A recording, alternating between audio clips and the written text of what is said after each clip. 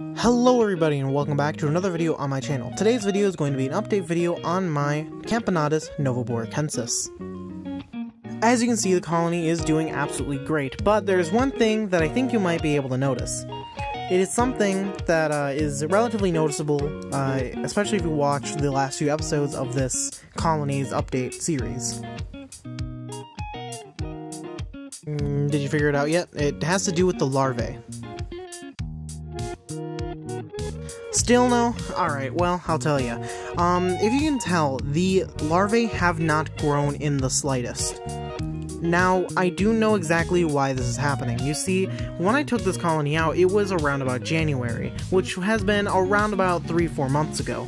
These ants are normally active for only about 3 months of the summer. So, the colony is currently trying to hibernate. They have hibernation brood and everything, which means that I'm going to have to hibernate the colony now. The colony has officially done growing, and there's pretty much no reason to keep them out of hibernation now, seeing as in they aren't even growing. Now you may be wondering, why are they not growing anymore? Why isn't anything, happening? Well, with Camponotus and many other Formicinae around the US and even in Europe and other places that are temperate, if you take out a Formicinae colony like Camponotus or any Lasius even, they will start slowing down earlier, especially if you take them out early. If you put them in early as well, they will want to come out of hibernation early. So I put mine in at around about September, and I took them out around about January. So they grew from February on to now, pretty much. I was going to do all the months, but I decided not to. Now you can notice that there is in fact one very large larvae there, but that larvae has not grown in the slightest. That has been there for such a long time. It is also hibernation larvae. So yeah, it is definitely a little bit disappointing, but it definitely does help, seeing as in it will clear up some space on the thing. And don't worry, it's not like you aren't going to see this colony. You just won't see it for the rest of the year, pretty much. Once they do come out though, I will start making regular videos on them again, but for now they will be, in the refrigerator hibernating for about 3 months. But what I will do is actually record the entire process of taking apart their entire nest and then putting it inside of the refrigerator ready to hibernate. So yeah, how about we begin that right about now? This entire move was a massive process, mainly because there are several heat mats and honestly, everything. There are so many heating elements on this little table here, and it's all just in this huge wiry mess that it's very difficult to do. I grabbed my cotton balls and prepared in order to actually go ahead and remove the nests. You see, I did take out my Tetramorium bicarinatum setup because I had to take off that outworld first, and now I'm going to be taking that and putting it aside and getting out all the workers. Now as I keep on moving here, I'm trying to get every other wire out of the way, and I am now trying to figure out what tubing to take off first. I decided to take off this tubing here because it is on a nest that doesn't have as many workers out.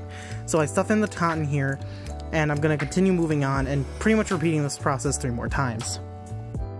You can see escapees on the counter and all that sort of stuff. They're just kind of everywhere. I do end up collecting these at the end, and I will put them inside of their own test tube to hibernate in the refrigerator as well. Now that the main nest has been taken away, now all I have to do with is the secondary nest, which I will have to take out the workers of because there's only 50 workers inside of that massive nest. I can end up actually just using that nest for colonies down the road.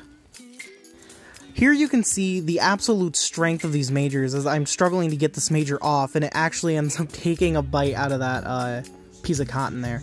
So I end up putting all those escapees into a tube, and now I'm going to let current me go ahead and do the talking from here.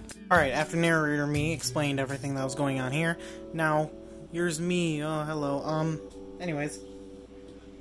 So now it's time to water these 2 nests before I put them inside of the thing. I noticed that there's not many in here, so I'm going to try to get out as many of these workers as I can, and then I'll just introduce them into here, which will be very difficult, but it's possible.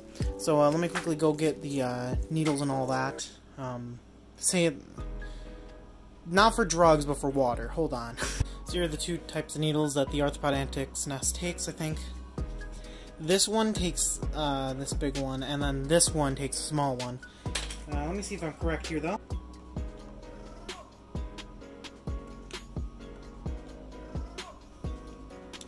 I appear to be wrong. Alright, so that means that this one is the one for the big one, correct? Yeah, okay. Alright. Oh, put that there. Let me go get the water. Alright, got water. Very tasty water. Alright. That. This is going in to this nest here.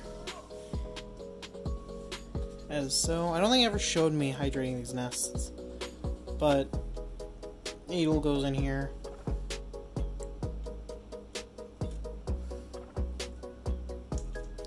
Fills up to that point. Then I'll put in some more in there, and boom, done. And same process with this nest here, except with the smaller needle. Oh, this needle doesn't seem to be holding in very well. If you notice in this one, oh sorry, completely missed the camera there. You notice in this one the sand is out. You can thank the monomorium for that, or the escaped monomorium, anyways. So this one won't exactly hold water as well. Oh, from this angle, because you're pretty much as tall as me. See how big these ants are. So, here's the general plan with these guys. When it comes to the point when they are going to be taken out of hibernation, I shall, well, take them out of hibernation. And from there, they'll be during the winter, so I'll have a few ants out during the winter, mainly the Tetramorium bicarnatum, which are alive. If you saw, hold on, this is their old setup. I moved them into the vivarium, like, completely. So,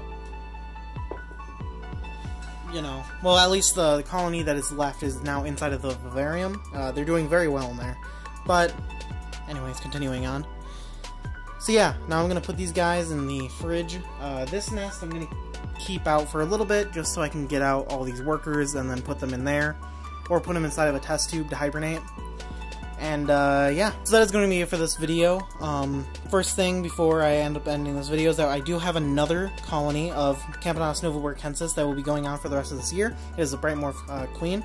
Another thing I want to say is that the 400 subscriber special is coming soon. It is, coming very, very soon. And, I guess it'll be a Q&A, so leave comments if you want that, I guess, questions, and I'll do that. Another thing is that I'm getting new ants, a few new ants, and because of that, these guys going into hibernation will actually be very helpful, because the ant species we're getting, they're pretty cool. All right, at least 2 of them are. So yeah, that's pretty much it. I hope you guys enjoyed the video. Like the video if you liked it, dislike it if you dislike it, subscribe if you're new. Patreon in the link below. Patreon Kiddo Games, you know, right here. Yeah, right around here. Discord server in the description, whatever else. So yeah, anyways, I'll talk to you guys in the next video. Bye.